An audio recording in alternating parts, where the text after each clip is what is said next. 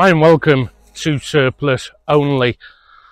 In this series we look at kit that a British infantry soldier would carry, either in the Bergen or on the person. In this case it's on the person.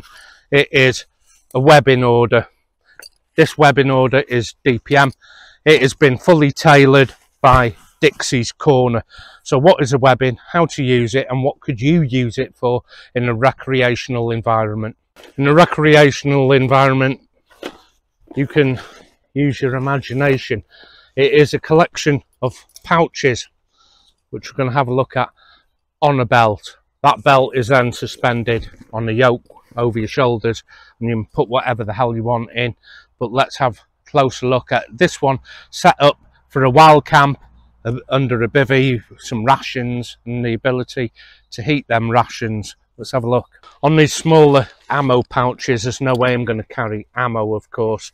So instead, I put a hot flask of coffee in one and the first aid kit in the other. On the two very outer, I always carry water. This will be in the form of one of these here, which is the 1 litre Crusader, and another litre there. Also in the bottom I have the 58 pack stainless steel cooking cup, so that will fit in there like that with the butterfly handles. So I am trying to keep this in era of the pattern date. And the black beaker for drinks can be optional, this, but I will show you all parts.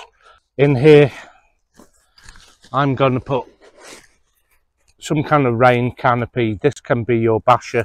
That is actually my Dutch Army poncho, which can be used like a basher, and also rain protection over myself. In this one here I have the ability to actually cook the food in the shape of a hexamine stove. You can obviously adapt any of this to your own requirements for a day out fishing or at the beach fishing, whatever your hobby is really.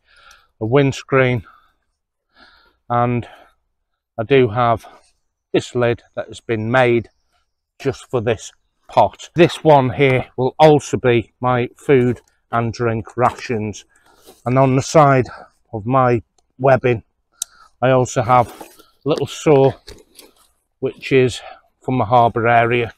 From the rear of the platform belt you can see each pouch has been stitched on, so it's not put on with a Molly and Pal's ladder system,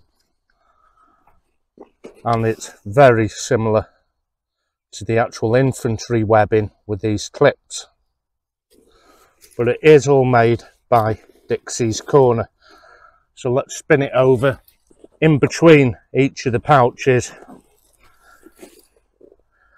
are these bands of webbing here, which I've run a 4mm bungee through, which keeps everything in place, stops it rattling about.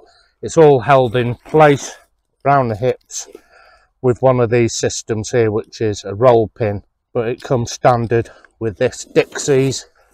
The actual yoke itself looks very similar to the British Army yoke, and I'm pretty sure that Dixie's make this as well. It has their tag in, and it does seem to be a little more robust. So this is the shoulder yoke here. Now remember, this has always been designed to be used in conjunction with the CS95 Bergen. The Bergen actually rests on the bottom of those webbing pouches and supports a lot of the weight of the Bergen. It's only a YouTube thing that people do Bergen videos and then don't use the webbing.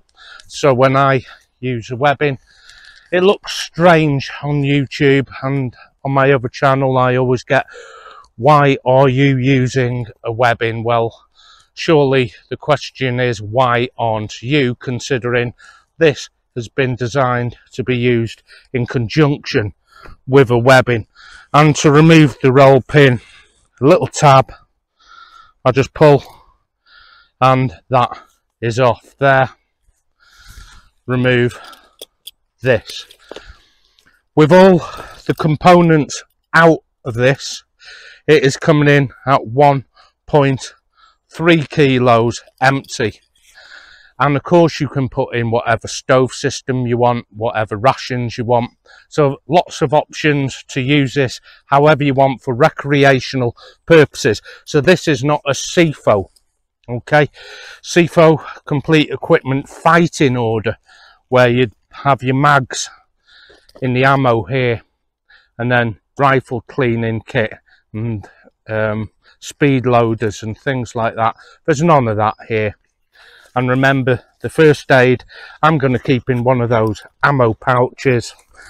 So I am adapting this for my own purpose.